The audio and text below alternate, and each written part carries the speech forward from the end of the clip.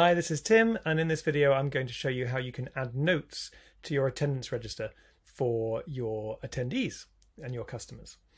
So let me show you what I want to do. So I'm in my test account here, and I go to my group overview, and I can see I've got a class here for Thursdays at 10 AM, and I have one attendee at the moment, and that attendee has just told me something that I need to make a note of. And I know on my attendance register, if I click on here, then I can see any of the fields that I have got on here.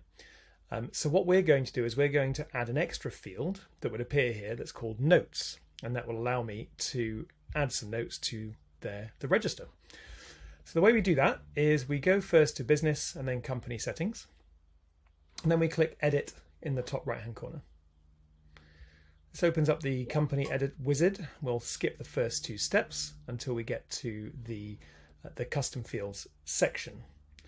At the bottom, I'm going to click this button that says add a new field, and I'm going to call it notes, like so. I'm going to leave it non-mandatory. It's not a waiting list field. Basically, I don't want anyone else to be able to enter stuff into here. And what I'm going to do is I'm going to archive it straight from the get-go. And this is important. I'm going to put it at participant level. Click Save. So this will now create the new field on my account. And what I want to do now, if I go back to my group overview and I click on the attendance register and click on here, I can now see there's a notes field, but it will be empty because I haven't got any notes. So what I want to do is add some notes. So I'm going to go to this customer's details by going to View Client under the extra options here, which will open up my client information.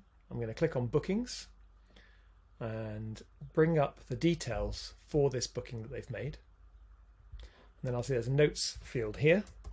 I'm going to pop my note in here, click update, and then close it down.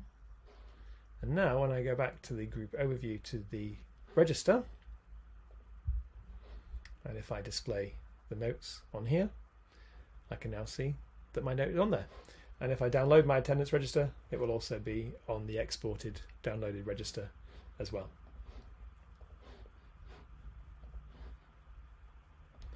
This is my export that has just been downloaded, and you can see all the fields are in here, including notes.